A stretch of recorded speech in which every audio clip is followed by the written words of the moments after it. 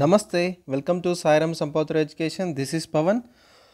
మనము ఈ Telangana moment and the state formation భాగంలో మనం పేపర్ 4 అనేది చేసుకుంటాం కదా నాన్న. సో క్వశ్చన్స్ అనేవి ప్రీవియస్ ఇయర్ జరిగిన క్వశ్చన్స్ కదా. సో మనం ఆల్రెడీ 85 క్వశ్చన్స్ అని డిస్కస్ చేసుకోవడం జరిగింది. So 86th question. సో నేను ఇది కామెంట్ సెక్షన్లో కామెంట్ చేయమని చెప్పాను. సో ఎవరైనా కరెక్ట్ పెట్టారు రాంగ్ పెట్టారని చెక్ చేసుకున్నాను. సో ఓకేనా. సో ఇప్పుడు చూద్దాం. ఓకేనా, సెషన్లోకి వెళ్దాం. సో యూటిలైజ్ చేసుకోండి సెషన్ని. ఓకే, ఎవరైనా కొత్త వాళ్ళు వచ్చి ఉంటే మాత్రం ఛానల్ సబ్స్క్రైబ్ చేసుకోండి. రైట్, ఓకేనా. చూడండి అన్న, first question 86th question. Okay, the dance form Perini Shivatandavam was developed during the Kakatiya rulers. This form was revived and popularized by. So పేని శివతాండవం అనేది మనకి కాకతీయ రూలర్స్ ఉన్న టైంలో మనకి ఏమంటారు, ఈ డ్యాన్స్ ఫామ్ అనేది డెవలప్ అయిందనమాట. సో ఇదే డ్యాన్స్ ఫామ్ అనేది మనకి రివైవ్ అండ్ పాపులరైజ్ ఎవరు చేశారని అడుగుతున్నారు. సో ఆన్సర్ వచ్చేసి నటరాజ్ రామకృష్ణ అండి. ఓకేనా, very very important. Okay, so Nataraj Ramakrishna ఈ is the revived and the spread the Penney dance form of the Kakatiyas period. తిని డెవలప్ చేయడం జరిగింది డ్యాన్స్ ఫామ్ని. ఓకేనా, మెయిన్గా ఎక్కడ పాపులర్, వరంగల్ డిస్ట్రిక్ట్లో పాపులర్ అనమాట. ఓకేనా, ద వేరియస్ ఫామ్స్ ఆఫ్ శివతాండవం ఎప్పుడు ఎక్కడ నటరాజ్ స్టాచ్యూ ముందులో రోజు నటరాజ్ స్టాచ్యూ ముందు ఇది పర్ఫామ్ చేయడం జరుగుతుంది. ఓకేనా, బై వర్షిపింగ్ లార్డ్ శివ. ఓకేనా, ఇన్ శివ టెంపుల్స్లో. ఓకేనా, very very important. So Penney శివతాండవం గురించి మీరు ఒక నోట్స్ అనేది ప్రిపేర్ చేసుకోండి. ఓకేనా, ఒక పేజ్ నోట్స్ ప్రిపేర్ చేసుకుని దాని నుంచి క్వశ్చన్ పోవద్దు. ఓకేనా, very very important. So Kakatiya rulers ఉన్న టైంలో కూడా ఒకసారి కాకతీయ రూలర్స్ మొత్తం ఒకసారి రివైజ్ చేసేయండి, అయిపోతుంది. ఓకేనా, రైట్ నాన్న. ఓకేనా, నెక్స్ట్ క్వశ్చన్కి వెళ్దాం. చూడండి, వై ద హైదరాబాదీ కల్చర్ ఈ described as the Ganga Jamuna తహజీబ్. ఓకేనా, వెరీ వెరీ ఇంపార్టెంట్ అన్న. So it సిగ్నిఫైజ్ the harmonious relationship between Hindus and Muslims. So ఇది హిందూ మరియు ముస్లింల మధ్య సృహద్భావ సంబంధాలకు ప్రాతినిధ్యం వహిస్తుంది. So this is the correct answer అన్న. ఓకేనా, సో ఎందుకంటే మనకి కుతుబ్షాహీ రూల్లో చూసుకుంటే అటు పర్షియన్ లాంగ్వేజ్ నుంచి, అలాగే వాళ్ళు తెలుగు ప్యాటర్నైజ్ చేశారు. అర్థమవుతుందా. సో మనకి హైదరాబాద్లో అనేది మెయిన్గా మనకి ముస్లింలు హిందువులు ఇద్దరు కలిసి వాళ్ళ యొక్క ఫెస్టివల్స్ ఇద్దరు కలిసి చేసుకోవడము, ఈవెంట్స్లో పబ్లిక్ ఈవెంట్స్లో పార్టిసిపేట్ చేయడము. ఓకేనా, రిలీజియస్ ఫెస్టివల్స్లో కానీ డిఫరెంట్ టైప్ ఆఫ్ దాంట్లో కూడా వాళ్ళు. సో అటు ఆర్ట్ కానీ లిటరేచర్ కానీ ఎవ్రీథింగ్ అటు హిందూ ముస్లిమ్స్లో ఒక యూనిటీ అనేది ఉండదన్నమాట. ఓకేనా, సో అప్పుడు ఒక ఫార్మ్ ఆఫ్ ఒక హార్మోనియస్ రిలేషన్స్ అని ఉండేది. అందుకే హైదరాబాదీ కల్చర్ అనేది గంగా జమున తహజీబ్ అనేది డిస్క్రైబ్ చేయడం అని జరిగింది. ఓకేనా, రైట్ నాన్న. చూడండి, who among the following throne A bomb on the Nizam Conway pass. ఇది మీకు తెలుసా అనుకుంటున్నాను. ఎప్పుడు December 4th రోజున 1947 రోజున చేయడం జరిగింది. ఓకేనా, నిజాం కాన్వే మీద. ఎవరు? నారాయణరావు పవర్ అయిన పర్సన్. ఓకేనా, నారాయణరావు పవర్ అయిన పర్సన్ నిజాం కాన్వే మీద బాంబ్ వేయడం జరిగింది December 4th 1947. ఇక్కడ ఏ నిజాం మీద? నిజాం ఉస్మాన్ అలీ ఖాన్ మీద. ఓకేనా, కింగ్ కోటి 1947 కాబట్టి 7th నిజాం మీద నిజాం ఉస్మాన్ అలీ ఖాన్ కింగ్ కోటిలో చేయడం జరిగింది. ఓకేనా, వెరీ వెరీ ఇంపార్టెంట్ అండి ఈవెంట్. ఓకేనా, సో కానీ అన్సక్సెస్ఫుల్ అయింది. ఓకేనా, దాని తర్వాత పోలీసు తినని అరెస్ట్ చేయడం జరిగింది. ఓకేనా, తినకి హెల్ప్ చేసిన గంధయ్య అనే పర్సన్ కూడా అరెస్ట్ చేయడం జరిగింది. ఓకేనా, రైట్ అన్న. అందుకే ఈ తెలంగాణ నారాయణ పవర్ని ఏమంటారంటే తెలంగాణ భగత్ సింగ్ అని అంటారు. ఓకేనా, తెలంగాణ భగత్ సింగ్ అని రిఫర్ చేయడం జరుగుతుంది. ఓకేనా, very very important. Right, Musi floods in Hyderabad 1908 అక్కర్ during the rain of which of the following Nizam. ఏ నిజాం కాలంలో మూసీ ఫ్లడ్స్ అనేవి వచ్చినాయని అడుగుతున్నాడు. సో చూడండి, ఎప్పుడు 1900లో వచ్చాయి. అంటే ఇది ఎప్పుడు కాలంలో ఎప్పుడు వచ్చాయంటే September 28th 1908లో రావడం జరిగింది. ఎప్పుడు 6th నిజాం ఉన్నప్పుడు. 6th నిజాం ఎవరినన్నా? మీర్ మెహబూబ్ అలీ ఖాన్. ఓకేనా, మీర్ మెహబూబ్ అలీ ఖాన్ ఉన్న టైంలో ఈ గ్రేట్ మూసీ ఫ్లడ్స్ అనేది రావడం జరిగింది. Total entire area of Afzalgunj అనేది ఫ్లడ్లో మొత్తం పోయిందన్నమాట, ఆగమైపోయింది. ఆల్మోస్ట్ 20,000 పీపుల్ వాళ్ళు చనిపోయారు. చూడండి ఎంత ఫ్లడ్స్ వచ్చాయో. ఓకేనా, ద హాస్పిటల్ ఆఫ్ అఫ్జల్గంజ్ అనేది కూడా టోటల్గా డిస్ట్రాయ్ అయిపోయింది. ఒక టామరిన్ ట్రీ ఉంటుంది నాన్న. టామరిన్ ట్రీ అనేది టోటల్గా ఏమంటారు 150 పీపుల్, దాదాపు 200 సంవత్సరాల ట్రీ అది. ఆ టామరిన్ ట్రీ ఎక్కి దాదాపు 150 మంది మెంబర్స్ లైవ్ అనేది సేవ్ చేసుకున్నానన్న. ఆ ట్రీ అనేది ఇప్పటికీ ఉందన్నమాట. అర్థమవుతుందా? So right. సో దాని తర్వాత ఏమంటారు, అది ఆపడానికి కొన్ని చేశారు. సో ఇక్కడ చూసుకుంటే మూసీ ఫ్లడ్స్ అని ఎవరి టైంలో వచ్చాయి? 6th నిజాం మీర్ మెహబూబ్ అలీ ఖాన్ టైంలో వచ్చాయి. సో మూసీ ఎప్పుడు? September 28th 1908 టైంలో. ఓకేనా, ఆల్మోస్ట్ 20,000 పీపుల్ చనిపోవడం జరిగింది. ఇక్కడ నిజాం అలీ ఖాన్ చూసుకుంటే ఈజ్ ద సెకండ్ నిజాం నాన్న. ఓకేనా, second Nizam. He is the first son of the first Nizam. ఓకేనా. మీర్ ఉస్మాన్ అలీ ఖాన్ వచ్చేసి మనకి 7th నిజాం. ఓకేనా. రైట్. నెక్స్ట్ క్వశ్చన్కి వెళ్దాం. Match the list 1 and the list 2 and choose the correct answer from the options given below. List name, new name and old name. So చూసారా, so Huzur నగర్కి దానికి ఉన్న ఓల్డ్ నేమ్ ఏంటి, ఆసిఫాబాద్కి ఉన్న ఓల్డ్ నేమ్ ఏంటి, కరీంనగర్కి ఉన్న ఓల్డ్ నేమ్ ఏంటి, నిజామాబాద్కి ఉన్న ఓల్డ్ నేమ్ ఏంటి. సో ఎవరైతే మనకి నిజాం రూల్లో ఉన్న టైంలో నిజాం ఏం చేశారంటే తన యొక్క రూల్లో ఏం చేశాడు, ఏవైతే నేమ్స్ ఉన్నాయో ఆ నేమ్స్ అన్నిటికీ నేమ్స్ చేంజ్ చేయడం అని జరిగిందనమాట. సో డిఫరెంట్ నేమ్స్ ఇవ్వడం అని జరిగింది. సో చూసారా, క్వశ్చన్ అనేది రేజ్ చేశాడు. చూద్దాం. నిజామాబాద్ ఏదైతే ఉందో నిజామాబాద్ని దీన్ని ఇందూర్ అనేవాళ్ళు నాన్న. ఓకేనా. Nizamabad is also known as Indur, is a city name of Indian తెలంగాణలో. ఓకేనా. దీన్ని ఇందూర్ ఇటు నిజామాబాద్గా మార్చడం అని జరిగింది, నిజామాబాద్. ఓకేనా. సో ఇట్లా ఈ నేమ్ నుంచి వాళ్ళ యొక్క ముస్లిం నేమ్గా పెట్టుకోవడం అనమాట. అర్థమవుతుందా, నిజామాబాద్గా మార్చుకోవడం. సో ఇక్కడ ఏమవుతుంది, D3 అవుతుంది. నెక్స్ట్ కరీంనగర్ చూస్తుంటే కరీంనగర్ని ఎల్లగందుల అనేవారు నాన్న. ఓకే. ఈజ్ నోన్ యాజ్ ఎల్లగందుల, ఎందుకంటే ఎల్లగందుల ఫోర్ట్ అనేది ఉండే నాన్న కరీంనగర్లో. ఓకేనా. అందులోనే కాకుండా మూలంగూరు అనే ఫోర్ట్ అని కూడా ఉండేది, నగునూరు అనే ఫోర్ట్ కూడా ఉండేది. సో కరీంనగర్ని ఏమనేవాళ్ళు ఇంతకుముందు, ఎల్లగందుల అనేవారు. ఓకేనా. Very important. దాని తర్వాత ఆసిఫాబాద్ జిల్లా జనగామ. నెక్స్ట్ హుజూర్ నగర్ వచ్చేసి పోచం చెర్ల. ఓకేనా. గుర్తుపెట్టుకున్నానా. సో నిజాం ఉన్న టైంలో ఇట్లా నేమ్స్ మార్చడం జరిగింది. ఇది ఒక లిస్ట్ పెట్టుకోండి. ఓకేనా. Very important. లిస్ట్ తయారు చేసుకొని పెట్టుకోండి, ఎందుకైనా మంచిది. క్వశ్చన్స్ రేజ్ చేయొచ్చు ఇక్కడ నుంచి ఈ ప్లేస్లో. సో ఇక్కడ ఆప్షన్ 1 అనేది మనకి కరెక్ట్ ఆన్సర్ అవుతుంది. రైట్. చూడండి, what was the original name of the Nizam college. Nizam college ఎప్పుడు చేశారు, 1887లో ఎస్టాబ్లిష్ చేయడం అని జరిగింది. దీనికి ఒక ఫస్ట్ ప్రిన్సిపల్ ఎవరు, అగోనాథ చట్టోపాధ్యాయ్. He was the father of the Sarojini Naidu చెప్పడం జరిగింది నేను ఇంతకుముందే. సో దాని తర్వాత దీంట్లో ఇంగ్లీష్ అనేది ముఖ్యంగా మీడియం అని ఉండేదన్నమాట. సో ఇంగ్లీష్ ఈజ్ ఇన్స్ట్రక్షన్ అనమాట ఈ నిజాం కాలేజ్లో. అప్పుడు ఉన్న టైంలో ఇది మెడ్రాస్ యూనివర్సిటీకి అఫిలియేటెడ్ ఉండేది. దాని తర్వాత 1947లో ఉస్మానియా యూనివర్సిటీకి అఫిలియేట్ చేయడం అని జరిగింది. ఓకేనా. Very important. సో దీని యొక్క ఒరిజినల్ నేమ్ వచ్చేసి హైదరాబాద్ కాలేజ్ నాన్న. ఓకేనా. రైట్. Very important. ఇక్కడ ఆసిఫియా కాలేజ్ ఉంది కదా నాన్న. ఈ ఆసిఫియా కాలేజ్ అనేది ఎవరు ఫౌండ్ చేశారంటే సయ్యద్ హుస్సేన్ బిలిగ్రామీ అనే పర్సన్. ఇది ఆసిఫియా లైబ్రరీ అనేది ఆసిఫియా అనేది ఫౌండ్ చేయడం జరిగింది. ఇప్పుడు 1891లో. దీన్నే ఇప్పుడు 1955లో ఏం చేశారు, సెంట్రల్ లైబ్రరీగా మార్చడం జరిగింది. ఓకేనా. State central లైబ్రరీగా. ఓకేనా. ఆసిఫియా కాలేజ్. ఓకేనా. రైట్. నెక్స్ట్ దౌర్ ఉల్ ఉలమ్ కాలేజ్ ఉంది కదా. దౌర్ ఉల్ కాలేజ్ అనేది ఇది ఒక వెస్టర్న్ ఎడ్యుకేషన్ ఇన్స్టిట్యూషన్ అనమాట. ఇది ఎవరు ఫౌండ్ చేశారంటే సాలార్జంగ్ అనమాట. ఓకేనా. సాలార్జంగ్ వెస్టర్న్ ఎడ్యుకేషన్ ఇన్స్టిట్యూషన్ అనేది స్థాపించడం జరిగింది. దాన్నే దౌర్ అల్ ఉల్మ్ కాలేజ్ అని పేరు అనమాట. ఓకేనా. ఇది ఒక స్కూల్. ఓకేనా. ఎప్పుడు 1855లో. ఓకేనా. 1855లో సాలార్జంగ్ వెస్టర్న్ ఎడ్యుకేషన్ ఇన్స్టిట్యూషన్ స్థాపించడం జరిగింది. దాని పేరు దౌరుల్ ఉల్మ్ కాలేజ్. ఓకేనా. సో ఇదన్నమాట. అర్థమవుతుందా. రైట్. చూడండి, next the name of the deity install in the Mannemkonda. ఓకేనా. సో మనకి మన్నెంకొండ జాతర అనేది సెలబ్రేట్ జరుగుతుందన్న ఇక్కడ మన్నెంకొండలో ఇన్ మహబూబ్ నగర్ డిస్ట్రిక్ట్లో. అక్కడ ఉన్న గాడ్ ఎవరు, డైటీ ఎవరంటే వెంకటేశ్వర స్వామి అన్న. ఓకేనా. దీన్నే మనము is also known as poor man's Tirupati అంటారు. ఏమంటారు, పూర్ మ్యాన్స్ తిరుపతి, లేకపోతే పాలమూరు తిరుపతి. ఓకేనా. Very important, గుర్తుపెట్టుకు. పాలమూరు తిరుపతి ఎక్కడ, మహబూబ్ నగర్లో మన్నెంకొండ జాతర is celebrated in Mannemkonda in Mahabub Nagar district wear deity is Venkateswara స్వామి. ఓకేనా. Very important.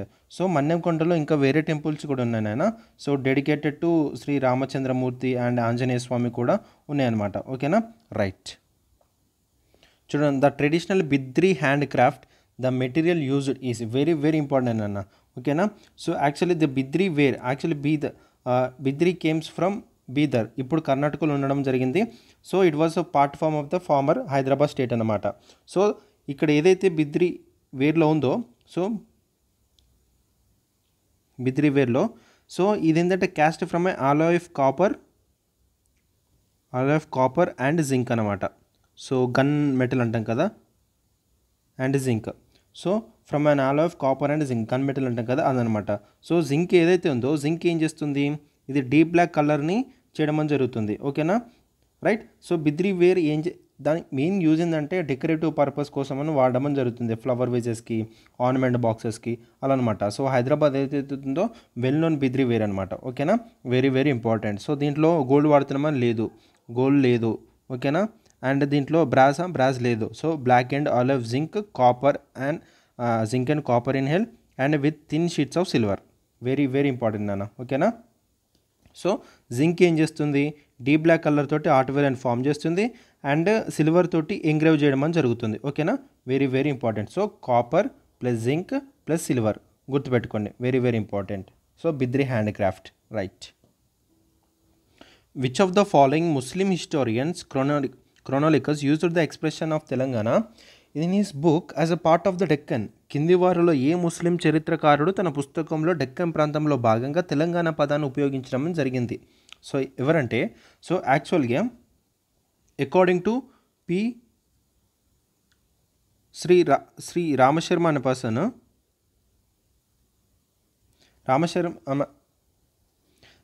తెలంగాణ అనేది ఫస్ట్ అపీడ్ ఎప్పుడు జరిగింది, అమీర్ ఖుస్రో నుంచి అబ్దుల్ ఫజల్గా చేయడం అని జరిగింది అనమాట, అపీర్ అవడం అని చెప్పడం అని జరిగింది. Also known as the period of Alauddin Khilji and Akbar. So ఆ టైంలో తెలంగాణ అనే పదంను వాడడం జరిగింది ఎవరు, అబ్దుల్ ఫజల్. ఓకేనా, తన యొక్క పట్ల కింది వారిలో ఏ ముస్లిం చరిత్రకారుడు తన పుస్తకంలో డెక్కన్ ప్రాంతంలో భాగంగా తెలంగాణ అనే పదాన్ని ఉపయోగించడం జరిగిందని అడుగుతున్నాడు. సో ఆన్సర్ ఏంటి, అబ్దుల్ ఫజల్. ఓకేనా, వెరీ వెరీ ఇంపార్టెంట్, రైట్. చూడండి అన్న, next question. Which of the following persons worked as a law minister in the Nizam state as a part of the administrative reforms of the Salar Jung? So Salar Jung వచ్చిన తర్వాత ఏం జరిగింది, చాలా reforms అనేవి జరగడం అని జరిగింది. సో నిజాం స్టేట్లో సో అడ్మినిస్ట్రేటివ్ రిఫార్మ్సే కాకుండా అటు చాలా రిఫార్మ్స్ లైక్ ఇండస్ట్రియల్ రిఫార్మ్స్ కానీ ఎడ్యుకేషన్ రిఫార్మ్స్ కానీ ఎవ్రీథింగ్ చేయడం అని జరిగింది. సో అడ్మినిస్ట్రేటివ్ రిఫార్మ్స్లో ఏం చేయడం అని జరిగింది, సో 1868లో తను కౌన్సిల్ ఆఫ్ మినిస్టర్స్ అనేది తీసుకురావడం అని జరిగింది. సో కౌన్సిల్ ఆఫ్ మినిస్టర్స్ అంటే ఎస్టాబ్లిష్ చేయడం జరిగింది. దీన్ని సదర్ ఉల్ మిహామ్స్ అని పిలవడం జరిగింది. ఏంటది, సదర్ ఉల్ మిహామ్స్. ఓకేనా, very very important. Council of ministers, ఈ కౌన్సిల్ ఆఫ్ మినిస్టర్స్ భాగంగా మనకి కొంతమందిని మినిస్టర్స్ని అపాయింట్ చేయడం జరిగింది. అందులో లా మినిస్టర్గా పనిచేసిన పర్సన్ ఎవరంటే నవాబ్ బషీర్ ఉద్దౌలా. ఓకేనా, గుర్తుపెట్టుకోండి, బషీర్ ఉద్దౌలా అనే పర్సన్ మనకి లా మినిస్టర్గా పనిచేయడం జరిగింది. ఓకేనా, వెరీ వెరీ ఇంపార్టెంట్. అందులో తినే కాకుండా ఇంకా మనకి రెవెన్యూ మినిస్టర్ ఉన్నారు, అలాగే పోలీస్ డిపార్ట్మెంట్ చీజ్ ఉన్నారు, అలాగే అదర్ డిపార్ట్మెంట్స్ కూడా ఉండడం జరిగింది. ఓకేనా, శంషీర్ జంగ్ బహదూర్ ఏమో దేనికి తిను పోలీస్ డిపార్ట్మెంట్కి ఏదైతుందో పోలీస్ డిపార్ట్మెంట్కి చీఫ్గా ఉండడం జరిగింది. ఓకేనా, గుర్తుపెట్టుకున్నానా, రైట్. ఈ ముక్రముద్దౌలా ఎవరంటే, ఈ ముక్రముద్దౌలా ఏమో తిను వచ్చేసి రెవెన్యూ మినిస్టర్ నాన్న. ఓకేనా, తిను రెవెన్యూ మినిస్టర్ కూడా జరిగింది. నవాబ్ బషీర్ జంగ్ దేనికి లా మినిస్టర్గా ఉండడం జరిగింది. ఓకేనా, శంషీర్ జంగ్ బహదూర్ దేనికి పోలీసు చీఫ్గా ఉండడం జరిగింది. ఓకేనా, రైట్ అన్న. సో ఇలా మీరు ఒకసారి సాలార్జంగ్ ఒక రిఫార్మ్స్ అని ఒకసారి టోటల్గా రివైజ్ చేయండి. ఓకేనా, వెరీ వెరీ ఇంపార్టెంట్, రైట్. చూడండి, name the district of Telangana in which earlier the river Krishna nor the river Godavari flows. కింది తెలంగాణ జిల్లాలో కృష్ణ గోదావరి నదులు ప్రవహించని జిల్లా ఏదని అడుగుతున్నాడు. సో చూడండి అన్న, సో మన తెలంగాణ మ్యాప్ అనేది చూసుకుంటే కృష్ణ రివర్ అనేది ఇక్కడ సౌత్ నుంచి ఉంటుంది, మళ్ళీ గోదావరి రివర్ ఏదైతే ఉందో మనకి ఎక్కడ నుంచి ఇటు నార్త్ నుంచి వచ్చి ఇటు కలవడం జరుగుతుంది. సో ఇక్కడ చూసుకుంటే ఇక్కడ ఖమ్మం అనేది మనకి ఇక్కడ, నల్గొండ అనేది ఇక్కడ ఉంటుంది, ఆదిలాబాద్ అనేది ఇక్కడ పైన ఉంటుంది, సో మెదక్ అనేది ఇక్కడ మన మిడిల్లో ఉండడం జరుగుతుంది. సో మెదక్ ఏదైతే ఉందో అందులో ఫాలో అవుతుందా లేదు. సో మీకు మ్యాప్ అనేది ఒక ఓవరాల్గా మైండ్లో ఉంటే మీరు ఇది ఆన్సర్ పెట్టగలుగుతారా నాన్న. ఓకేనా, సో ఇక్కడ ఆన్సర్ ఏంటి, మెదక్. అర్థమవుతుందా. సో గోదావరి రివర్ ఏదైతే ఉందో అక్కడ నిజామాబాద్ డిస్ట్రిక్ట్ నుంచి ఎంటర్ అవడం జరుగుతుంది. దాని తర్వాత నిర్మల్, నిజామాబాద్, జగిత్యాల, మంచిర్యాల, పెద్దపల్లి, జయశంకర్, భద్రాద్రి అలా ఎంటర్ అవ్వుకుంటూ వస్తుందన్నమాట. సో మీరు చేయాల్సిన పని ఏంటి, రివర్ గోదావరి గురించి చదవండి, రివర్ కృష్ణ గురించి కూడా చదవండి, దాని యొక్క ట్రిబ్యూటరీస్ ఏ స్టేట్ నుంచి పాస్ అవుతుంది, ఏ స్టేట్ నుంచి పాస్ అవ్వట్లేదు అనేది కూడా ఒకసారి నోట్స్ ప్రిపేర్ చేసుకోండి. ఓకేనా, సో మీరు ప్రీవియస్ ఇయర్ పేపర్ చూస్తే మీకు ఓవరాల్గా అర్థమైపోతుంది ఎలా ప్రిపేర్ అవ్వాలని. అందుకే నేను చెప్తున్నాను, ఇంత స్ట్రెస్ చేసి ఇన్ని సెషన్స్ అని తీసుకోవడం జరుగుతుంది ఒక్క పేపర్కే, రైట్. చూడండి, what was the minimum duration of residence required under the 1933 ఫర్మానా to recognise as Mulki. So మనకి ముల్కీ అనే ఏదైతే ఉందో ఇష్యూ అనేది టోటల్ మనకి నిజాం ఉన్న కాలం నుంచే ఉంది నాన్న. సో అప్పుడు ఏంటంటే నాన్ ముల్కీస్ అనే వాళ్ళు ఆక్యుపై చేసేయడం ఎంప్లాయ్మెంట్, సో అలా అనమాట. సో అప్పుడు నిజాం గవర్నమెంట్ ఏం చేసింది అంటే 7th నిజాం మీర్ ఉస్మాన్ అనే కాలంలో 1933లో ఒక ఫర్మానా రిలీజ్ చేయడం జరిగింది. ఈ ఫర్మాలో ఏం చెప్పిందంటే 15 years ఎవరైతే రెసిడెంట్ ఉంటారో వాళ్ళు రెసిడెంట్ అయి ఉంటారో వాళ్ళని ముల్కీగా గుర్తించడం జరుగుతుందని చెప్పడం జరిగింది. ఓకేనా. సో ఇక్కడ ఏదైతే according to ఫర్మానా educated and efficient Mulkis will be given to priority in the employment recruitment. So employment రిక్రూట్మెంట్లో భాగంగా ఎవరైతే 15 years రెసిడే అయి ఉంటారో వాళ్ళకి మేము ప్రియారిటీ ఇస్తామని చెప్పడం జరిగిందనమాట. ఓకేనా, రైట్, ఇదన్నమాట. And at the same time non Mulkis ఎవరైతే ఉన్నారో వాళ్ళు టెంపరీగా హైదరాబాద్ స్టేట్లో అపాయింట్ చేసి పెడతామని చెప్పడం జరిగింది. ఓకేనా. సో ఇక్కడ ఆన్సర్ ఏంటి, 15 years. దాని తర్వాత మళ్ళీ మనకి ఎప్పుడైతే మళ్ళీ జెంటిల్మెన్స్ అగ్రిమెంట్ వస్తుందో దాని తర్వాత వస్తుందో మళ్ళీ అది 12 years తగ్గిపోతుంది, దాని తర్వాత 4 years తగ్గిపోతుంది. చెప్పాను మీకు ఎంతమంది ప్రీవియస్ క్లాసెస్లో నేను చెప్పాను ఎక్కడ తగ్గింది అన్న. 12 years నుంచి మళ్ళీ 4 years తగ్గడం జరుగుతుంది.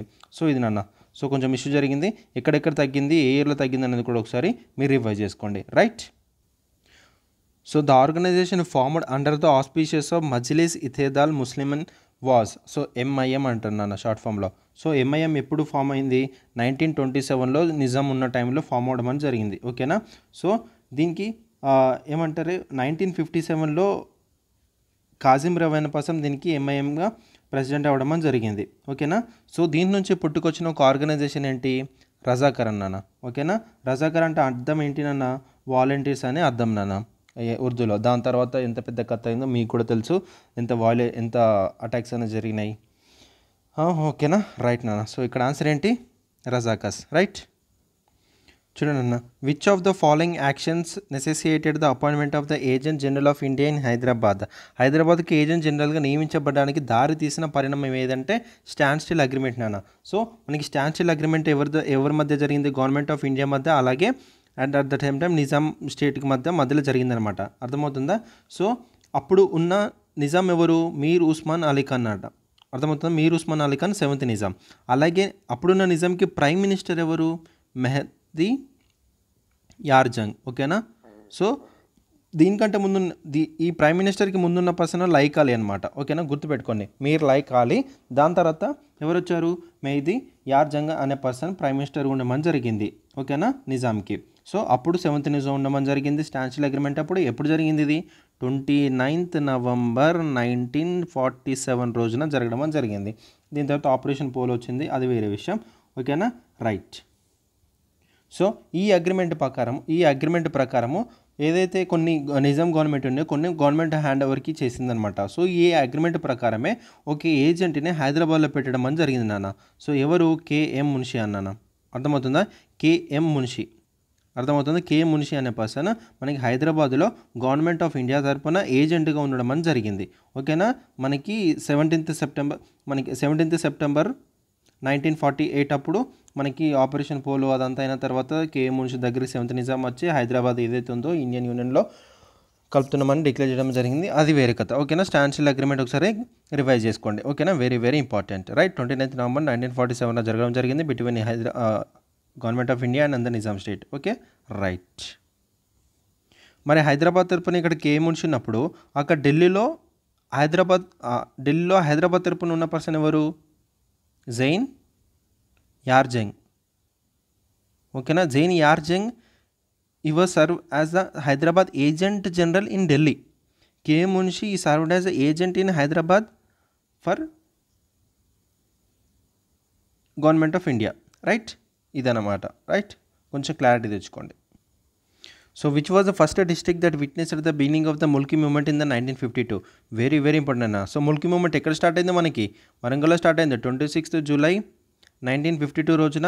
మనకి ఏదైతే ఉందో దానికంటే ముందు ఏం జరిగింది, ఎంప్లాయ్మెంట్స్ని పాత సారథి ఎవరైతే ఉన్నారో టీచర్స్ని ట్రాన్స్ఫర్ చేయడము, నాన్ ముల్కీస్ని అపాయింట్మెంట్ చేయడము, వాళ్ళు వెళ్ళి హైయర్ ఆఫీసర్కి చెప్పడము, దాని తర్వాత రషీద్ అల్ హాసన్కి చెప్తే రషీద్ అల్ హాసన్ హార్ట్ అటాక్తో చనిపోవడం, తను హ్యూమిలేషన్ చేస్తే ఇదంతా జరగడం జరిగింది. దాని తర్వాత హైయర్ ఆఫీసర్కి చెప్తే ఒక పర్సన్ వచ్చి ఇన్వెస్టిగేషన్ స్టార్ట్ చేస్తే స్టూడెంట్స్ అందరూ దాని తర్వాత అక్కడికి వెళ్ళి ఒక ర్యాలీ చేయడం జరిగింది 4000 స్టూడెంట్స్తో. ఆ స్టూడెంట్స్ లీడర్కి ఎవరు బుచ్చయ్యని ఎన్నుకోవడం జరిగిందని చెప్పాను. ఓకేనా, రైట్. 1952 ముల్కీ మూవ్మెంట్. దాని తర్వాత ఏమంటారు, ఒక రెజల్యూషన్ పాస్ చేయడం జరిగింది, జేఏసీ ఫామ్ చేస్తే జాయింట్ యాక్షన్ కమిటీ ఫామ్ చేయడం జరిగింది, దానికి బుచ్చయ్యని ఎన్నుకోవడం జరిగింది. వీళ్ళు ఒక రెజల్యూషన్ పాస్ చేయడం జరిగింది. అందులో వీళ్ళు ఏమంటారు, క్యాబినెట్ సబ్ కమిటీని మీరు ఏర్పరచడం చెప్పింది. దాని తర్వాత ఎవరైతే నాన్ ముల్కీస్ ఉన్నారో వాళ్ళని ఏమంటారు వాళ్ళని తీసేయాలి, వాళ్ళ డామినేషన్ అనేది కంట్రోల్ చేయాలని చెప్పడం అని జరిగింది. ఇదంతా పెద్ద జరిగిందనమాట 1952 మనకి ముల్కీ మూమెంట్లో. ఎక్కడ స్టార్ట్ అయింది ఇది? వరంగల్లో. ఓకేనా, 26 జూలై 1952 ఇయర్లో. ఓకేనా, రైట్. దాని తర్వాత మిడ్ సెప్టెంబర్ 1952కి ఆగిపోవడం అని జరిగింది. ఓకేనా, సో వరంగల్ నుంచి హైదరాబాద్ కూడా పాకడం, హైదరాబాద్ దాకా కూడా వెళ్ళడం జరిగింది. ఎప్పుడైతే 28 అండ్ 30 రోజు మనకి వరంగల్లో లాఠీ చార్జ్ అని జరుగుతుంది. ఆ లాఠీ చార్జ్ కండెమ్ చేస్తూ ఏం చేశారు, హైదరాబాద్లో కూడా మనకి అది ఆపోజ్ చేయడం అని జరిగింది. సో దాని తర్వాత సిటీ కాలేజ్లో 3rd September and 4th September రోజు మనకి స్టూడెంట్స్ అందరూ ఒక దగ్గర ఫామ్ అయ్యి వాళ్ళు ర్యాలీ చేయడం అని జరిగింది, స్ట్రైక్ చేయడం అని జరిగింది, ఆర్డర్స్ పాస్ చేయడం జరిగింది. వద్దని చెప్పినా కూడా వినలేదు స్టూడెంట్స్. సో అక్కడ సిటీ కాలేజ్ ఇన్సిడెంట్స్లో పోలీస్ ఫైరింగ్ అని జరిగింది. పోలీస్ ఫైరింగ్ ఇంకా ఇంటెన్సిఫై అయింది. సో ఇదంతా జరిగిందనమాట. సో 1952 ముల్కీ దాంట్లో ఏం చెప్పారు, non Mulkis go back, idli sambar go back, student union జిందాబాద్ అనే నినాదాలతోటి ఇక్కడ స్లోగన్స్ చేయడం అని జరిగిందనమాట. ఓకేనా, వెరీ వెరీ ఇంపార్టెంట్ అన్న. ఓకేనా, రైట్. దాని తర్వాత ఏమంటారు, సిటీ కాలేజ్ ఇన్సిడెంట్ని ఇన్వెస్టిగేట్ చేయడానికి ఎవరు వచ్చారు, జస్టిస్ పింగళి జగన్మోహన్ రెడ్డి గారు మనకి జస్టిస్ పింగళి జగన్మోహన్ రెడ్డి అనే పర్సన్ని అనే కమిటీని మనకి అపాయింట్ చేయడం అని జరిగింది. ఎందుకొరకు 3rd 4th ఏదైతే సిటీ కాలేజ్ ఇన్సిడెంట్ జరిగిందో ఇన్వెస్టిగేట్ చేయడానికి. కానీ రిపోర్ట్ తను సరిగ్గా ఇచ్చాడా, సరిగ్గా ఇవ్వలేదు. కానీ జస్టిస్ ఐ సర్వ్డ్ అనే బుక్లో తిని ఏం చేశాడు, ఏదైతే ఇన్సిడెంట్ జరిగిందో అది ఏదైతే టోటల్గా ఆంధ్ర పీపుల్ ఎవరైతే ఉన్నారో వాళ్ళ యొక్క హ్యూమిలేషన్ వల్లనే ఇదంతా జరిగిందని చెప్పడం జరిగింది జస్టిస్ ఐ సర్వ్డ్లో. ఓకేనా, రిపోర్ట్లో మాత్రం తను ఏమి ఇవ్వలేదు. ఓకేనా, సరిగ్గా. రైట్, ఇది నాన్న ఇంత జరిగింది. ఓకేనా, రైట్. సో అర్థమైందని అనుకుంటున్నాను. నెక్స్ట్ క్వశ్చన్ చూద్దాం. So which of the following was not a consequence of the 1952 Mulki moment? చూడండి, which of the following was not a consequence of 1952 Mulki moment? నేను ఇంతకుముందు చెప్పాను ఎందుకు స్టార్ట్ అయింది. అటు స్టూడెంట్స్ మధ్య, అలాగే ఏపీ టీచర్స్ ఎవరైతే ఉన్నారు, ఏపీ ఎంప్లాయీస్ ఎవరైతే ఉన్నారో వీళ్ళ మధ్య ఈ ముల్కీ మూమెంట్ స్టార్ట్ అయింది. మెయిన్గా దేని కొరకు, ఎంప్లాయ్మెంట్ పర్పస్ కొరకు. సో అప్పుడు నాట్ ఏ కాన్సిక్వెన్సెస్ అంటే ఇక్కడ చూడండి, ఇక్కడ abolition of ఫర్మానా issued by the last Nizam 1999 అంట. యాక్చువల్లీ తన ఫర్మానా రిలీజ్ చేసింది ఏది, ముల్కీస్ నాన్ ముల్కీస్ పర్పస్ కోసం రిలీజ్ చేయడం జరిగింది. దాని గురించి వీళ్ళు కొట్లాడట్లేదు. ఓకేనా, the domination of సిమంద్ర was protected against ఇది. The expressed the desire that local jobs shall be given to locals only. దీని గురించి strengthening of the desire to have the separate Telangana, దీని గురించి అనమాట. అర్థమవుతుందా? సో దీని తర్వాత మళ్ళీ సపరేట్ తెలంగాణ నినాదం పుట్టుకురావడం అదంతా జరిగింది. అది వేరే కథ. So abolition of ఫర్మానా issued by the last Nizam 1999 కోసం కాదు. ఓకేనా, గుర్తుపెట్టుకో. 1952 ముల్కీ మూమెంట్ కాన్సిక్వెన్సెస్ దేని గురించి అని కూడా అడుగుతున్నాడు కాబట్టి నోట్ చేసుకోండి పాయింట్స్. చాలా జాగ్రత్తగా చూసి ఆన్సర్ చేయాలి మీరు. రైట్, చూడండి. Who was the chairman of the commission appointed to the enquiry into the firings of the Mulki agitations? నేను ఇంతకుముందు చెప్పాను ఎవరు, justice Jaganmohan Reddy, he is the chairman అని. ఓకేనా, వెరీ వెరీ ఇంపార్టెంట్. ఏదైతే సిటీ కాలేజ్ ఇన్సిడెంట్ జరిగిందో 3rd and 4th సెప్టెంబర్లో అది దాని గురించి తిను ఏమంటారు, ఆ ఇన్వెస్టిగేషన్ పర్పస్ కోసము ఈ కమిటీని ఏర్పాటు చేయడం జరిగింది. దీంట్లో మెంబర్స్ ఎవరైనా చూసుకుంటే కేవీ రంగారెడ్డి, ఓకేనా, డాక్టర్ కేవీ రంగారెడ్డి, అలాగే డాక్టర్ మెల్కోటి, అలాగే నవాజ్ జంగ్ బహదూర్. సో వీళ్ళు మెంబర్స్ అనమాట కమిటీకి. దీని చైర్మన్గా భావించింది ఎవరు, జస్టిస్ జగన్మోహన్ రెడ్డి. దాంట్లో మెంబర్స్ ఎవరు, కేవీ రంగారెడ్డి, డాక్టర్ మెల్కోటి, నవాజ్ జంగ్ బహదూర్ అనే పర్సన్స్ దీంట్లో మెంబర్స్ ఉండడం జరిగింది.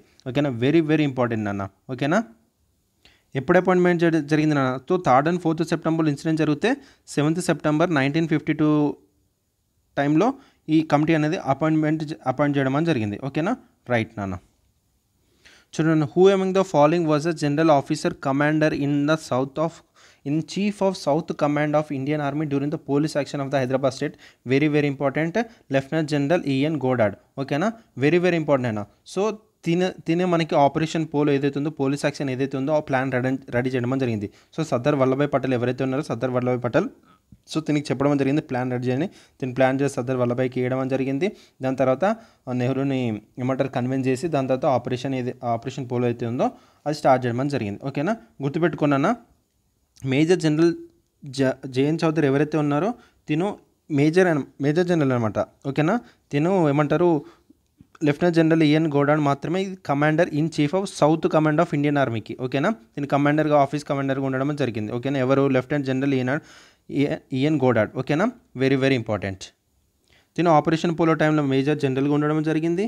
అలాగే తినెవరు, మేజర్ జనరల్ ఏ రుద్ర ఎక్కడి నుంచి తిను తిను విజయవాడ నుంచి ఉండడం జరిగిందని చెప్పాను కదా. సో టోటల్గా మనకి ఫోర్ డివైడ్ చేయడం జరిగింది.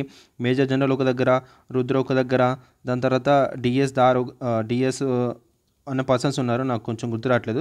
ఓకే, ఇప్పుడు కొంచెం రిమైండ్ చేసుకొని కష్టమవుతుంది. ఓకేనా, అది ఒకసారి నేను చెప్పాను క్లాసెస్లో, మీకు చెప్పాను, రివైజ్ చేయించాను. ఓకేనా, వెరీ వెరీ ఇంపార్టెంట్ అన్న. ఓకేనా, లెఫ్టినెంట్ ఇయాన్ గోడార్డ్ అని గుర్తుపెట్టుకోండి. General officer commander in chief of south command of Indian army during the police action on Hyderabad state. Very very important. చూడండి, మ్యాచ్ లిస్ట్ 1 లిస్ట్ 2 ఇచ్చాడు, ఇటు ఈవెంట్స్ ఇచ్చాడు, దానికి సంబంధించిన ఓకే.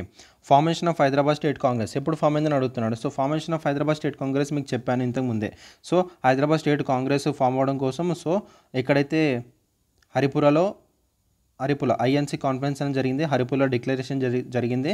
దాంట్లో ప్రిన్సిపల్ స్టేట్స్ ఏవైతే ఉన్నాయో అవి ఇండియన్ యూనియన్లో పార్ట్ అని చెప్తే అప్పుడు హైదరాబాద్ స్టేట్ కాంగ్రెస్ అనేది ఫామ్ చేసుకోవడానికి అప్పుడు రావడం అని జరిగింది. ఓకేనా, అప్పుడు హైదరాబాద్ స్టేట్ కాంగ్రెస్ అనేది ఎవరు ఎస్టాబ్లిష్ చేయడం జరిగింది? స్వామి రామానంద తీర్థ ఎవరైతే ఉన్నారో ఈ is the founder of the Hyderabad state Congress in the 1938. So అందరూ వెళ్ళి, సో ఏమంటారు, నిజాంని అడిగితే తను పర్మిషన్ ఇవ్వలేదు, తను మళ్ళీ బ్యాన్ చేశాడు, అది వేరే విషయం. ఇక్కడైతే గుర్తుపెట్టుకుంది, formation of Hyderabad state Congress ఎప్పుడు 1938లో. ఓకేనా, very very important, right. Next చూసుకోండి, abolition of jagirdar system. So abolition of jagirdar system అంటే ఏంటినన్నా, సో జాగీర్దార్స్ ఎవరైతే ఉన్నారో వీళ్ళు ఏమంటారు ల్యాండ్ లార్డ్స్ అనమాట. సో ఈ జాగీర్స్ని టోటల్గా అబాలిష్ చేసింది ఏ act? Abolition of jagirdar. So టోటల్గా గవర్నమెంట్ ఆఫ్ ఇండియాకి వెళ్ళడం అని జరిగింది ఆ ల్యాండ్ అంతా. సో ఇది ఎప్పుడు వచ్చింది? 1949లో రావడం అని జరిగింది. ఓకేనా, so jagirdar system is nothing but land tenancy అనమాట. ఈ సిస్టమ్లో ఏంటి, వాళ్ళు రెవెన్యూ కలెక్ట్ చేయడం అని జరిగింది ల్యాండ్ మీద. ఆ ల్యాండ్ కలెక్ట్ చేసి ఎక్కడికి ఇచ్చేది? నిజాంకి ఇచ్చేది. సో ఆ సిస్టమ్ అనేది టోటల్గా అబాలిష్ చేయడం అని జరిగింది. ఓకేనా, ఎప్పుడు తీసుకొచ్చారు? 1949లో తీసుకురావడం జరిగింది. ఓకేనా, very very important. Next enforcement of protected tenant loss కోసం ప్రొటెక్ట్ చేసుకోవడానికి ఒక లాను తీసుకురావచ్చు. అది ఎప్పుడంటే 1950లో తీసుకురావడం అని జరిగింది. Formation of first state reorganisation SRC ఎప్పుడు ఫామ్ అయింది? 1953లో ఫామ్ అవడం జరిగింది, గుర్తుపెట్టుకోండి. దీంట్లో మీకు formation of Hyderabad state Congress, formation of first states SRC commission అనేది గుర్తుంటే మీకు టోటల్గా ఆన్సర్ వచ్చేసినట్టే. సో ఇక్కడ ఆన్సర్ ఏంటి మనకి? A3B4. సో ఆప్షన్ 3 ఇస్ మనకి కరెక్ట్ ఆన్సర్ అవుతుంది. ఓకేనా, వెరీ వెరీ ఇంపార్టెంట్ అన్న. చూడండి, what was the recommendations not made by the Fazal Ali commission. ఇదైతే మనకి Fazal Ali commission is nothing but state reorganisation commission అనమాట. సో అర్థమవుతుందా? సో ఎప్పుడు ఫామ్ అయింది? 1953లో ఏర్పరచబడడం జరిగింది. ఓకేనా, రైట్. దీంట్లో మెంబర్స్ ఎవరినన్నా? ఫజల్ అలీ, అలాగే ఇంకో కేఎం పనికర్ అనే హెచ్ఎన్ కున్జ్రు అనే పర్సన్ దీంట్లో మెంబర్స్ అనమాట. ఓకేనా, వెరీ వెరీ ఇంపార్టెంట్. సో ఇది రిపోర్ట్ అనేది 1953లో ఫామ్ అయితే 1955లో ఇవ్వడం జరిగింది. ఇది దేనికి ఎక్కువ ప్రియారిటీ దేనికి ఇచ్చింది? ఇట్ యాక్సెప్టెడ్ ద లాంగ్వేజ్ ఏదైతే ఉందో లాంగ్వేజ్ బేసిస్ మీద మీరు స్టేట్ ఆర్గనైజ్ చేయొచ్చు, స్టేట్ ఫామ్ చేయొచ్చు అని చెప్పడం జరిగింది. కానీ ఒకటే లాంగ్వేజ్ ఒకటే స్టేట్ అనే థియరీ మాత్రం రిజెక్ట్ చేసింది. అర్థమవుతుందా? అంటే ఈ పర్టికులర్ స్టేట్కి ఇదే లాంగ్వేజ్ అనే దాని దూరంతో చేయొద్దు, కానీ లాంగ్వేజ్ బేసిస్ మీద స్టేట్ అనేది మీరు చేయొచ్చు అనే దాని మీద వీళ్ళు యాక్సెప్ట్ చేయడం అని జరిగింది. సో వీళ్ళు ఈవెన్ మన తెలంగాణ కండిషన్ చూసుకుంటే even wanted to merge the Telangana with Andhra to form the Andhra Pradesh state. So Andhra Pradesh state form అవడానికి వీళ్ళు యాక్సెప్ట్ చేశారు. అర్థమవుతుందా? So to form the separate Telangana keeping in view the interest of the Telangana, అలాగే to form the Telangana state with the name of the Hyderabad state, అలాగే to merge the రెసిడ్యూర్ Hyderabad if 2/3 of the members elected in the 1961 elections. So ఇదన్నమాట. To Hyderabad as union territory అనేది recommendation మాత్రం SRC ఇవ్వలేదు. ఓకేనా, very very important. చూడండి, whose previous consent is necessary to introduce a bill to form a new state under article 3. మీరు ఏం చేయాలంటే article 1, 2, 3 ఏదైతే ఉందో మీరు చదవండి అన్న, వెరీ వెరీ ఇంపార్టెంట్. ఈసారి ఎగ్జామ్లో మనకు తప్పకుండా ఆర్టికల్ 3 మీద కానీ, సో ఆర్టికల్ 3 మీదనే కదా మనకి తెలంగాణ స్టేట్ అనేది ఫామ్ అయింది. డెఫినెట్లీ క్వశ్చన్ అనేది అపీర్ అవ్వబోతుంది తప్పకుండా. ఓకేనా, ఇక్కడ చూడండి, whose previous consent is necessary to introduce a bill to form a new state under article 3 of the constitution. So మనకి ముందుగా ప్రెసిడెంట్ ప్రీవియస్ కన్సెంట్ అనేది తీసుకోవాలన్నమాట. ఓకేనా, సో ఆర్టికల్ 3 ఏం చెప్తుంది? To form a new state by separation of territory from any state and by also uniting 2 or more states of the part of the state. అంటే ఒక state నుంచి ఒక state విడివేయచ్చు, లేదంటే 2 స్టేట్లు కలపవచ్చు అని చెప్పడం జరిగింది. అలాగే టు ఇంక్రీజ్ ఎనీ స్టేట్, ఏదైనా స్టేట్ యొక్క ఏరియాని ఇంక్రీజ్ చేయడం కానీ, ఏదైనా ఒక ఏరియా ఒక స్టేట్ని డిమినిష్ చేయడం కానీ, అలాగే స్టేట్ యొక్క నేమ్ని మార్చడం కానీ, టోటల్గా ఎవరి చేతిలో పెట్టింది అన్న, ఇదంతా ఆర్టికల్ 3 చెప్తుంది. టోటల్గా ఎవరి చేతిలో పెట్టిందో పార్లమెంట్ క్యాన్ హ్యాండిల్ దిస్ అంట. So parliament is the only handle అనమాట. అంటే పార్లమెంట్కి ఆ పవర్ అనేది ఇవ్వడం జరిగింది. So parliament can even a form a state or union territory by యూనిటింగ్ A part or state or also union territory. So పార్లమెంటరీకి దానికి power ఉండడం జరిగింది. సో బౌండరీని ఆల్టర్ చేయొచ్చు, ఒక స్టేట్ని కలపవచ్చు, రెండు స్టేట్ని విడదీయొచ్చు. సో అలా అనమాట. సో దీనికంటే ముందు మనకి ఏం చెప్పింది, ఏదో చేసే ముందు ప్రెసిడెంట్కి ప్రియర్గా పర్మిషన్ అనేది తీసుకోవడం జరుగుతుంది. ఓకేనా. Bill if the bill is introduced regarding article 3 it should be introduced with the prior recommendations of the president. ఓకేనా. Before recommending the president will refer to the ఏదైతే స్టేట్కి మనము చేస్తున్నామో ఆ కన్సర్న్ స్టేట్కి ఇవ్వడం జరుగుతుంది. సో బిల్ వచ్చేసి ప్రెసిడెంట్ దగ్గర వచ్చింది. ప్రెసిడెంట్ ఏం చేస్తాడు, స్టేట్కి పంపిస్తాడు, స్టేట్ యొక్క వ్యూని అడుగుతాడు. వాళ్ళు చెప్పినా చెప్పకపోయినా ఆ వ్యూని వీళ్ళు తీసుకోకపోయినా ప్రెసిడెంట్ దాన్ని యాక్సెప్ట్ చేసేస్తారు నాన్న. ఓకేనా. వీళ్ళ యొక్క వ్యూని, స్టేట్ యొక్క వ్యూని వాళ్ళకి అవసరం లేదన్న. అర్థమవుతుందా. So but no need to refer to the state legislature every time on the amendment made to the bill. Just ఏదో నామకే వ్యవస్థ చేస్తున్నారు అంతే స్టేట్కి, కానీ ప్రెసిడెంట్కి మాత్రం ముందుగానే ప్రియర్గా పర్మిషన్ అనేది తీసుకోవాలి, అసెంట్ అనేది ఇచ్చేస్తాడు. ఓకేనా. Right. So who's previous consent is necessary, president. ఓకేనా. Under article 3. రైట్. సో ఇది బౌండరీస్ని ఆల్టర్ చేయడం, స్టేట్ని కలపడం అది ఎవరికి ఉందన్నమాట, టోటల్ పవర్ పార్లమెంట్కి ఉండడం జరిగింది. ఓకేనా. Very very important. రైట్. చూడండి, the voluntary organisation formed by the Bhagya Reddy Varma in 1906 which declared Dalits of the ఆది హిందూస్ వాస్. సో ఆన్సర్ వచ్చేసి జగన్ మిత్ర మండలి అన్న. సో జగన్ మిత్ర మండలి was established in the year 1906. ఓకేనా. It was established by the Indian activist Bhagya Reddy Varma in ఓకేనా. Very very important. సో ఇందులో ఏం డిక్లేర్ చేశారంటే దళిత్స్ ఎవరైతే ఉన్నారో ఆది హిందూస్గా వాళ్ళు డిక్లేర్ చేయడం జరిగింది. సో ఎవరైతే భాగ్యరెడ్డి వర్మ ఉన్నారో తిను ఎవరంటే ఇతను ఒక సోషల్ రిఫార్మర్ అనమాట. So he was known for the fighting against the untouchability in the state of Hyderabad. అన్టచబిలిటీస్ ఎవరైతే ఉన్నారో in the state of Hyderabad వాళ్ళ కోసం ఫైట్ చేయడం జరిగింది. And even fought for the jogini system ఏదైతే ఉందో జోగిని సిస్టమ్ గురించి కూడా తిను ఫాట్ చేయడం జరిగింది, అబాలిషన్ ఆఫ్ జోగిన్ సిస్టమ్. ఓకేనా. వెరీ వెరీ ఇంపార్టెంట్ అన్న. ఓకేనా. అర్థమైందా. Bhagya Reddy Varma in 1906 declared as the Dalit as ఆది హిందూస్. విచ్ ఆర్గనైజేషన్ అది, జగన్ మిత్ర మండలి. రైట్. Very very important. చూడండి, who was the director of the research project undertaken by the Osmania university of the socio economic efforts of the jagirdari abolition during 1955 to 1955. So ఇక్కడ చూసుకుంటే answer PM professor AM Khusro అండి. ఓకేనా. So is being the relative of the Nizam of Hyderabad. So దీనికి relative అనమాట Nizam of హైదరాబాద్కి. So ఈ was well known diplomat. So దీన్ని డిప్లొమాట్గా పనిచేయడం జరిగింది. ఎక్కడ, ఫ్రమ్ ఇండియా ఇన్ జర్మనీలో ఇండియన్ డిప్లొమాట్గా వర్క్ చేయడం జరిగింది. ఓకేనా. సో తిను 11th ఫైనాన్స్ మినిస్టర్గా ఫైనాన్స్ కమిషన్ ఆఫ్ ఇండియాగా సర్వ్ చేయడం జరిగింది. 11th ఫైనాన్స్ కమిషన్ ఏదైతే ఉందో దీన్ని పనిచేయడం జరిగింది. ఓకేనా. Very very important. అండ్ ఏదైతే మనకి ఇది ఉందో, who was director of research project undertaken by the university on social economic effects of the jagirdar revolution during 1954-1955కి దీనికి డైరెక్టర్గా ఉండడం జరిగింది. ఓకేనా. సో జాగీర్దార్ సిస్టమ్ ముఖ్యంగా ఏంటంటే it is nothing but A form of land tenancy అనమాట. సో రెవెన్యూ కలెక్షన్ చేసి ఇవ్వడం జరుగుతుంది. ఓకేనా. సో దీని ఒక ముఖ్య ఉద్దేశం ఏంటి, జాగీర్దార్స్ ఎవరైతే ఉన్నారో టోటల్గా అబాలిష్ చేయడం అనమాట. సో ఎప్పుడు తీసుకొచ్చారు, ఇది 1949లో తీసుకురావడం జరిగింది. ఓకేనా. సో దాని తర్వాత హైదరాబాద్లో ఉన్న జాగీర్దార్స్ అంతా టోటల్గా తీసుకొని గవర్నమెంట్ ఆఫ్ ఇండియాకి గవర్నమెంట్ చేతిలోకి రావడం జరిగింది. ఓకేనా. టోటల్గా ఈ యాక్ట్ ద్వారా 995 జాగీర్స్ అన్న వాళ్ళు ఏమంటారు రిమూవ్ చేయడం జరిగిందనమాట. అర్థమవుతుందా.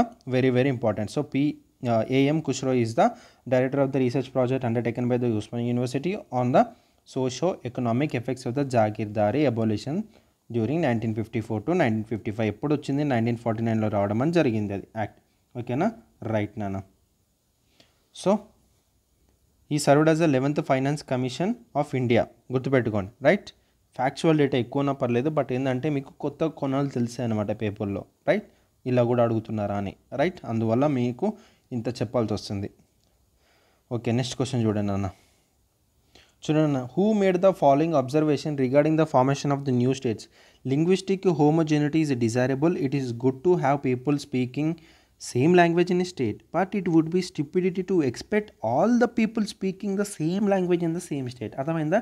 భాష సారూప్యమే వాంఛనీయమే, అయితే ఒకే రాష్ట్రంలో ఒకే భాష మాట్లాడే వాళ్ళు ఉండడం మంచిదే, కానీ ఒక్క భాష మాట్లాడే వాళ్ళంతా ఒకే రాష్ట్రంలో ఉండాలనడం మూర్ఖత్వం అవుతుంది అన్నది ఎవరు?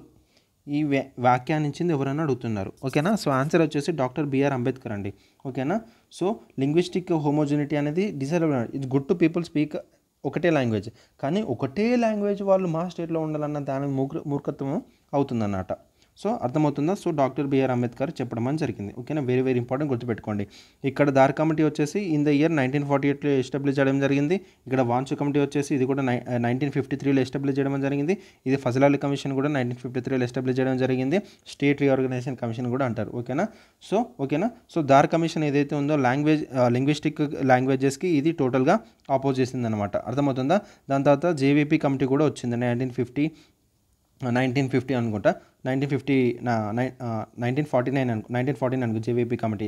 ఓకేనా. జేవీపీ కమిటీ వాళ్ళు లింగ్విస్టిక్ బేసిస్ చేస్తామని ఒక అనౌన్స్మెంట్ చేశారు. దాని తర్వాత ఇంకొక స్టేట్మెంట్ కూడా ఇచ్చారు, ఏపీ స్టేట్ కూడా ఫామ్ చేస్తామని చెప్పి. అట్లా ఎందుకంటే పొట్టి శ్రీరాములు హంగర్ స్ట్రైక్ వెళ్ళడం అదంతా పెద్ద కథ అయింది. రైట్. దాని తర్వాత వాంచు కమిటీ కూడా హైదరాబాద్ ఏదైతే ఆంధ్ర స్టేట్ ఫామ్ అయిందో మెడ్రాస్ స్టేట్ నుంచి, దాని యొక్క ప్రాబ్లమ్స్ దాన్ని చూడడానికి వాంచు కమిటీ అనేది ఉందన్నమాట. దాని తర్వాత ఫజల్ అలీ కమిషన్ టోటల్గా 1953లో అసలు స్టేట్ అసలు ఎలా అవుతుంది, ఎలా లింగ్విస్టిక్ బేసిస్ అనేది చేసి ఎలా చేయాలన్న దాని మీద చేయడం అని జరిగింది. ఓకేనా.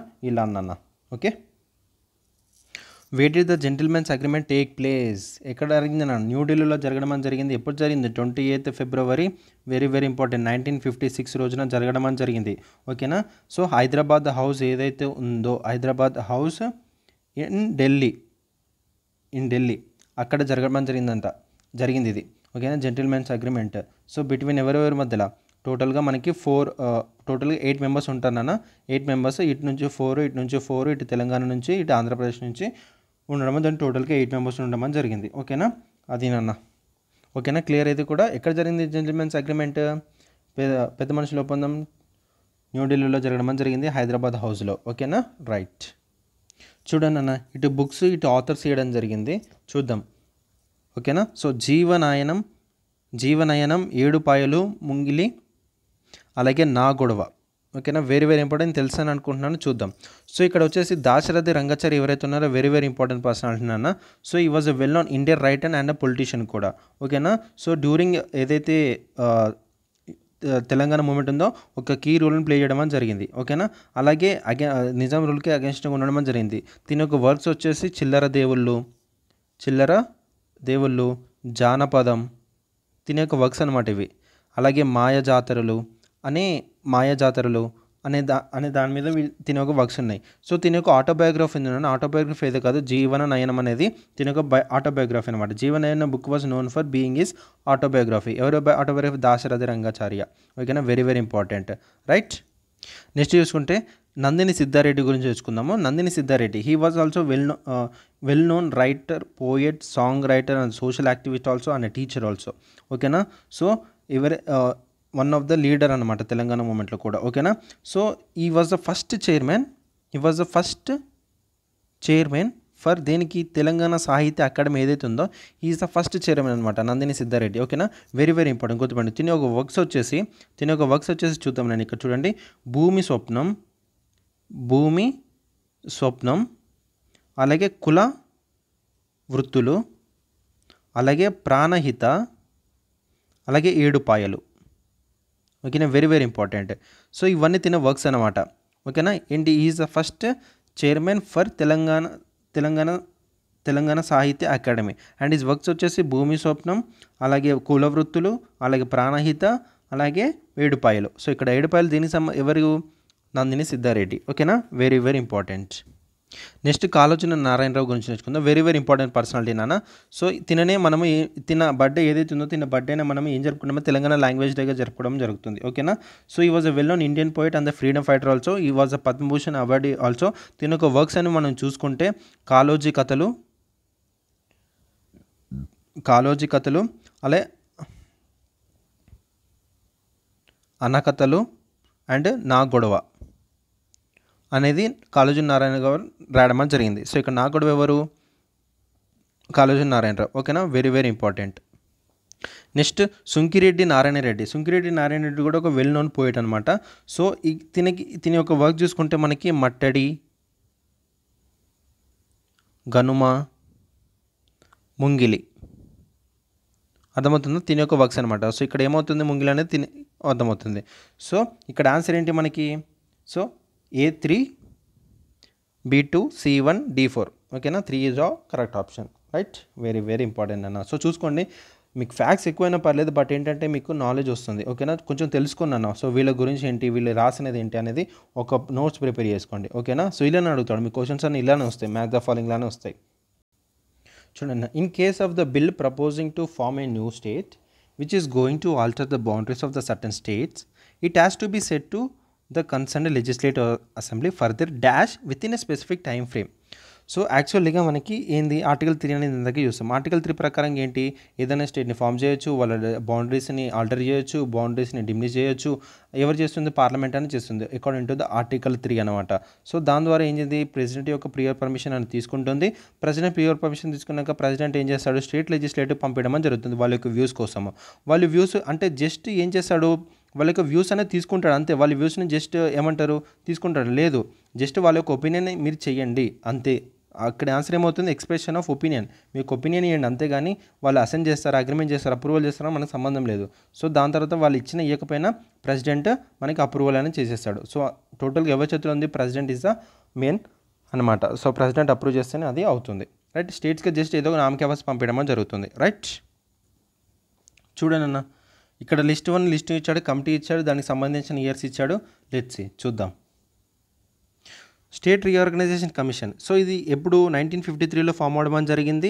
దీన్నే ఫజల్ అలీ కమిషన్ అంటారు. దీంట్లో టోటల్గా 3 మెంబర్స్ ఉండడం జరిగింది, ఫజల్ అలీ, కేఎం పనికర్, హెచ్ఎం కుంజ్లు. అలాగే టోటల్గా ఇది స్టేట్స్ అనేది తిరిగింది, హైదరాబాద్ స్టేట్ కూడా వచ్చింది, వాళ్ళ వ్యూస్ని తీసుకుంది. టోటల్లీ దీని రిపోర్ట్ ఎప్పుడు ఇచ్చింది, 1955లో ఇవ్వడం జరిగింది. సో ఇక్కడ ఆన్సర్ ఏంటి, A1 అవుతుంది. ఓకేనా, next Wanchoo committee. Wanchoo committee ఎప్పుడు ఫామ్ అయిందన్న, 1953లోనే ఫామ్ అవడం జరిగింది. ఎందుకు, it was constitute to suggest the place for the capital in Andhra state. So మెయిన్గా ఆంధ్ర స్టేట్ అనేది మనకి 1953లో ఫామ్ అయిన తర్వాత ఆంధ్ర స్టేట్ పర్పస్ కోసం మెయిన్గా ఫామ్ అయింది ఏంటి, వాంచు కమిటీ అనమాట. ఎప్పుడు 1953లో. ఇక్కడ ఏమవుతుంది, B4 అవుతుంది. ఓకేనా, నెక్స్ట్ జవహర్లాల్ నెహ్రూ, వల్లభాయ్ పటేల్, అలాగే పట్టాభి సీతారామయ్య కమిటీ అనేది జేవీపీ కమిటీ అనేది ఫామ్ అవడం జరిగింది. ఎప్పుడు ఫామ్ అయింది, ఇది 1949లో ఫామ్ అవడం జరిగింది. ఓకేనా, వెరీ వెరీ ఇంపార్టెంట్. ఓకేనా, వీళ్ళు లింగ్విస్టిక్ ఎస్టేట్స్ అనేవి ఫామ్ చేస్తామని చెప్పడం జరిగింది, అది వేరే కథ. ఓకేనా, దాని తర్వాత ఎస్కేదార్ కమిషన్ ఎప్పుడు 1948లో. ఓకేనా, వీళ్ళు లింగ్విస్టిక్ ప్రావిన్సెస్ ఏవైతే ఉందో లింగ్విస్టిక్ కమిషన్ ఏదైతే ఉందో వీళ్ళు యాక్సెప్ట్ చేయలేదన్నమాట. ఓకేనా, రైట్ నాన్న. సో ఒక్కసారి చూసుకోండి, ఎస్కేదార్ కమిషన్ 1948, ఇది ఫస్ట్ 1948, ఇది 1949, 1953, దీన్ని 1953, 1955. ఓకేనా, వెరీ వెరీ ఇంపార్టెంట్, గుర్తుపెట్టుకోండి, right. Who among the following presided over the Telangana convention held on 8th and 9th March 1969 and Reddy hostel in Hyderabad. దీన్నే రెడ్డి హాస్టల్ మీటింగ్ అంటారు నాన్న, Reddy hostel meeting, very very important. ఓకేనా, రెడ్డి హాస్టల్ మీటింగ్. సో ఇది ఎప్పుడు జరిగింది, 1969 8th and 9th March రోజున జరగడం జరిగింది. సో ఇది ఎవరు ప్రిసైడ్ చేశారంటే టి సదాలక్ష్మి అన్న. సో మనకి టీపీఎస్ ఏదైతే ఉందో, టీపీఎస్ తెలంగాణ ప్రజా సమితి ఏదైతే ఉందో దాంట్లో వన్ ఆఫ్ ద లీడర్ అనమాట T Sadalakshmi, one of the only women leader in the TPS, గుర్తుపెట్టుకోండి. ఓకేనా, దీని గురించి ఫ్యాక్ట్స్ చెప్తున్నాను. ఓకేనా, she is the first deputy speaker in women in ఏపీలో ఫస్ట్ డిప్యూటీ స్పీకర్ అనమాట. ఓకేనా, ఉమెన్. ఓకేనా, first deputy speaker women in AP. ఓకేనా, she is the first Dalit leader అనమాట, first Dalit women legislature of Telangana. ఓకేనా, వెరీ వెరీ ఇంపార్టెంట్, గుర్తుపెట్టుకోండి. T Sadalakshmi అయిన పని she is the Dalit leader అనమాట. రెడ్డి హాస్టల్ మీటింగ్ అనేది ప్రిసైడ్ చేసింది టి సదాలక్ష్మి. ఓకేనా, she is the first deputy speaker women in AP, first Dalit endowment minister అనమాట. ఓకేనా, రైట్. అండ్ ఈ తెలంగాణ ప్రజా సమితిలో she is the only women leader. ఓకేనా, అది కూడా గుర్తుపెట్టుకోండి. చూడండి, who was the first governor of the Andhra Pradesh state after it's formation in 1956. So మనకి 1956 ఏదైతే మనకి అగ్రిమెంట్ 1956లో February 20 జెంటిల్మెన్ అగ్రిమెంట్ జరిగిన తర్వాత ఆంధ్రప్రదేశ్ అటు తెలంగాణ ఇటు రెండు మర్జ్ అయిపోయి ఆంధ్రప్రదేశ్ అనేది ఫామ్ అవడం జరిగింది. ఇప్పుడు 1956 November 1 రోజున. ఓకేనా, సో అప్పుడు సీఎం ఎవరు, నీలం సంజీవరెడ్డి ఈజ్ ద సీఎం అనమాట. దాని తర్వాత గవర్నర్ ఎవరు, సీఎం త్రివేడి అనమాట. ఓకేనా, దాని తర్వాత స్పీకర్ కూడా ఉండమని స్పీకర్ ఎవరు, అయ్యదేవర కాళేశ్వరరావు అనే పర్సన్. ఓకేనా, అప్పుడు ఆపోజిషన్ ఎవరు, సిపిఎం పార్టీ. ఓకేనా, ఇక్కడ ఏమడుతున్నాడు, who was the first governor of Andhra Pradesh state అడుగుతున్నాడు, CM Trivedi the answer. So Chandulal Madhavlal Trivedi is the correct answer. ఓకేనా, వెరీ వెరీ ఇంపార్టెంట్. చూడండి, who observed that in the changing scenario of Telangana neither the guarantees like the శ్రీబంగ్ agreement nor the Scottish devolution in the United Kingdom can take care of it's needs. అంటే శ్రీబంగ్ ఒడంబిక తరహా గ్యారంటీలు కానీ లేదా United కింగ్డమ్లోని Scottish devolution వంటి రాజ్యాంగ సాధనలు కానీ మార్పు చెందుతున్న దశలో తెలంగాణ అవసరాలు తీర్చలేవు అని అన్నదెవరు అని అడుగుతున్నాడు. సో ఆన్సర్ వచ్చేసి ఫజల్ అలీ కమిషన్. దానికంటే ముందు మీకు శ్రీబంగ్ అగ్రిమెంట్ అనేది తెలియాలి. It is nothing but the agreement between political leaders of coastal Andhra and Rayalaseema. So అటు కోస్టల్ ఆంధ్రకి రాయలసీమ మధ్య రీజన్కి ఒక అగ్రిమెంట్ జరిగిందే శ్రీబంగ్ అగ్రిమెంట్ అనమాట. ఇది ఎప్పుడు జరిగింది? November 16th, 1937 రోజున జరగడం జరిగింది. ఓకేనా, very very important. And it is very important to the people of Rayalaseema region ఏదైతే శ్రీబంగ్ అగ్రిమెంట్ అనేది. ఓకేనా, సో ఇట్లా అబ్జర్వ్ చేసింది ఎవరు? ఇది ఫజల్ అలీ కమిషన్. ఓకేనా, రైట్ నాన్న. చూడండి, which one of the following organisation was established in the 1926 by the Hyderabadi students in England. So ఇంగ్లాండ్లో ఈ ఫాలోయింగ్ ఆర్గనైజేషన్ అనేది ఫామ్ అవడం జరిగింది 1926లో. సో ఆన్సర్ ఏంటి? Society of union and progress నాన్న. ఈజ్ నథింగ్ బట్ ఒక ముల్కీ ఆర్గనైజేషన్ అని చెప్పొచ్చు. ఓకేనా, ఇది ఒక ముల్కీ ఆర్గనైజేషన్ అని చెప్పొచ్చు. ఇది ఎప్పుడు ఫామ్ అయింది? 1920లో by the local Osmania graduate associations ఎవరైతే ఉన్నారో వాళ్ళు ఎవరైతే లండన్లో ఉన్నారో లండన్లో ఇది ఫామ్ చేయడం అని జరిగింది 1926లో. అర్థమవుతుందా? Right. So the belong to the Hyderabad students అనమాట, Hyderabadi students. Right, very very important. So ఇది ఒక Mulki organisation, society of union and progress. ఇక్కడ లండన్లో ఎప్పుడు? 1926లో. ఈ నిజాం స్టూడెంట్స్ లీగ్ ఏదైతే ఉందో, నిజాం స్టూడెంట్స్ లీగ్ కదా, నిజాం సబ్జెక్ట్స్ లీగ్ అది యాక్చువల్లీ. నిజాం సబ్జెక్ట్స్ లీగ్ ఎప్పుడు ఫామ్ అయింది? 1935లో ఫామ్ అవడం జరిగింది నిజాం సబ్జెక్ట్స్ లీగ్. ఓకేనా, అండర్ ద లీడర్షిప్ ఎవరు? Sir Nizamat Jung under the leadership of 1935 Nizam subjects league అనేది ఫామ్ అవడం జరిగింది to protect the interest of the Mulkis. దానికోసం అనేది స్టార్ట్ చేయడం జరిగింది. ఇది అంజుమన్ తర్కీ ఉంది కదా, Anjuman తర్కీ is nothing but organisation which uses for the promotion of Urdu language promotion కోసం అనేది ఇది పనిచేయడం అని జరుగుతుంది. ఈ యొక్క ఆర్గనైజేషన్ అంజుమన్ తర్కీ అని. ఓకేనా, వెరీ వెరీ ఇంపార్టెంట్. ఇది ఎప్పుడు స్టార్ట్ అయిందంటే 1886లో స్టార్ట్ అవ్వడం జరిగింది. నిజాం సబ్జెక్ట్స్ లీగ్ ఎప్పుడు స్టార్ట్ అయింది? 1935లో చేయడం జరిగింది. ఈ society of union and progress ఎప్పుడు స్టార్ట్ అయింది? 1926లో స్టార్ట్ అవ్వడం జరిగింది. ఓకేనా, రైట్ నాన్న. Who was the author of the book destruction of Hyderabad? Okay, destruction of Hyderabad. So ఇక్కడ చూసుకుంటే ఇక్కడ ఆన్సర్ వచ్చి ఏజీ నూరాని అండి. సో ఈ వాజ్ ఏమంటారు, serving as advocate of Supreme Court and also high court. So అడ్వకేట్గా పనిచేయడం జరిగింది అటు సుప్రీంకోర్టులోను అటు హైకోర్టులోను. ఓకే, దీని యొక్క మనకి రైటింగ్స్ ఉన్నాయండి. దీని యొక్క రైటింగ్స్ అనేది చూసుకుంటే డిస్ట్రక్షన్ ఆఫ్ హైదరాబాద్ ఒకటి, అలాగే జిన్నా అండ్ తిలక్ అనేది ఒకటి, అలాగే ఇండియన్ పొలిటికల్ ట్రయల్స్ ఒకటి, అలాగే ది కాశ్మీర్ డిస్ప్యూట్ ఒకటి. ఓకేనా, వెరీ వెరీ ఇంపార్టెంట్. దీని యొక్క వర్క్స్ వచ్చేసి ఇవన్నమాట. ఏంటి? Destruction of Hyderabad, Jinnah and Tilak, Indian political trials, the Kashmir disputes. ఓకేనా, వెరీ వెరీ ఇంపార్టెంట్. ఇక్కడ ఈఎల్ అడ్రస్ ఉన్న పర్సన్ కూడా తిని కూడా మనకి కొంచెం ఇంపార్టెంట్ అన్న. సో తిని ఈ కమాండర్ ఇన్ చీఫ్గా పనిచేయడం జరిగింది హైదరాబాద్ స్టేట్కి, చెప్పాను కదా. సో 18th సెప్టెంబర్ ఏదైతే ఉందో 18th సెప్టెంబర్ రోజు టోటల్గా ఎల్డ్రూస్ అని తన ట్రూప్స్ అన్ని జేఎన్ చౌదరికి టోటల్గా ఏమంటారు సరెండర్ అయిపోవడం అని జరిగింది.